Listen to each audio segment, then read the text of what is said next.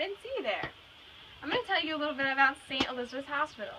In 1855, Dorothy Dix convinced legislators that St. Elizabeth's Mental Hospital was needed. Congress received $100,000 for the construction of St. Elizabeth's Hospital. During the Civil War, the U.S. Army used the East Wing and the U.S. Navy used the West Wing.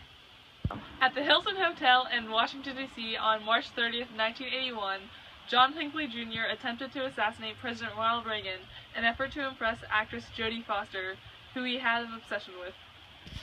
Hinckley ended up critically wounding Reagan's press secretary James Brady in the right side of the head.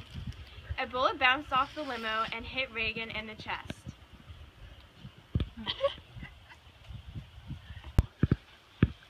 At his trial, charged with 13 offenses, he was found not guilty by reason of insanity.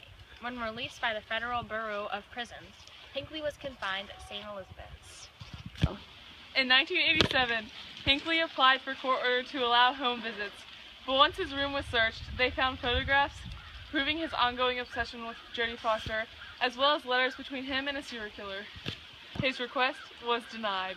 In 1999, Hinckley was allowed supervised visits with his parents until hospital employees found he was smuggling materials about Foster into the hospital.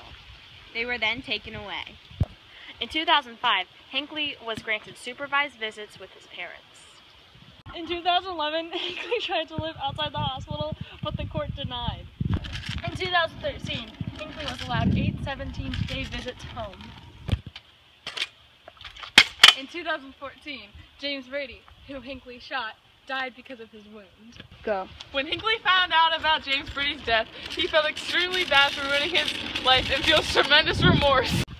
Now the West Wing is used by the headquarters of the United States Department of Homeland Security.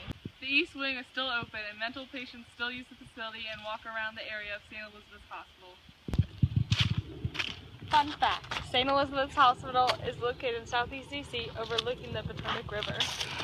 At its peak in the 1950s, St. Elizabeth's Hospital housed over 8,000 patients. Yeah. Some other well-known patients over the years at St. Elizabeth's Hospital have been Richard Lawrence, who attempted to kill Andrew Jackson, and James Swan, who in 1993 was also known as the shotgun stalker, who tried to kill people by shooting a shotgun out of his window driving through Washington, D.C.